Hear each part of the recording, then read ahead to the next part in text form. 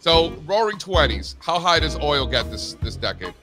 150 to $170. So back to 150, slightly over. Okay, this decade. Gold. Easily 3,000. Easily 3,000. Oh, you're copping out. We're almost there, Larry. That's a cop out. What about copper? Copper at 4. Well, How high do we get? let's go natural gas, because they you can get $6 to $8 from where we are, just below 2.